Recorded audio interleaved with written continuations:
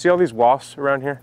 I used to be so terrified of these things when I was out here, but I've been out here, you know, every single day practically since we started this garden around these wasps, bumping up against them, and I haven't been stung once. And what they're doing is they're going through and they're hunting.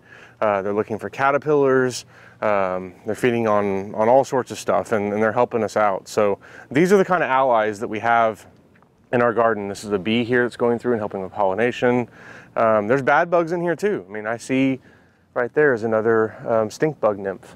But if I were to spray pesticide on here to kill, you know, the stink bug, there's an adult of the stink bug. I don't know if y'all can see this at all, but if I were to spray pesticide on here to kill those, well, it's going to kill all these wasps and these spiders that are under here and stuff too. And that may sound like a good thing to a lot of people, but to me it doesn't, because now all of the work that these wasps are doing and these spiders are doing, I've got to start finding a way to get that work done. And right now they're just doing the work for me for free, and I don't have to talk them into it at all.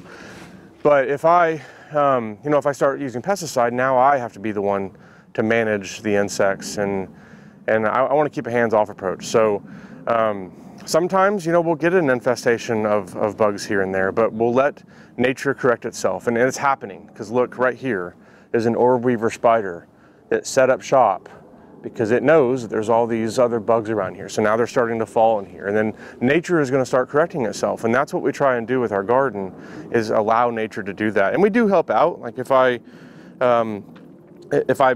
spot a bug, and I'll throw it into one of these webs, you know, like it's a fun game that the kids like to do to feed the spider and watch it eat. So I'm not going to disturb her. They're everywhere.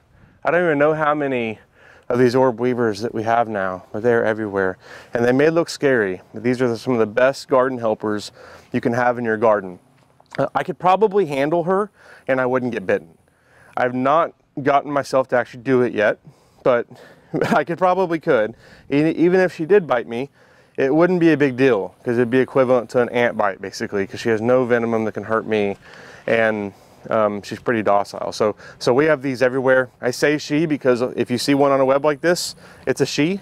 The males are much smaller, and they get eaten once they mate. So that's why we've named all of these Nelly Furtado, because the song Man-Eater, that was the inspiration behind that. So we call them Nellies. So the kids always ask, how many Nellies do we have, or where are the Nellies? And so we have these all around the garden, and they help us out by, I mean, she's eating something right now. It's a, I think that's a ladybug. So, you know, they're not foolproof. I mean, sometimes they get the good bugs too, but they're getting a lot of bad bugs too. There's mosquitoes that get caught up in here. There's, I'm all the time seeing different, you know, bad bugs in their webs, and they're helping us out so that I don't have to be out here on patrol looking for them. We've got another Nelly over there up against the fence over by the comfrey, and we've got them everywhere.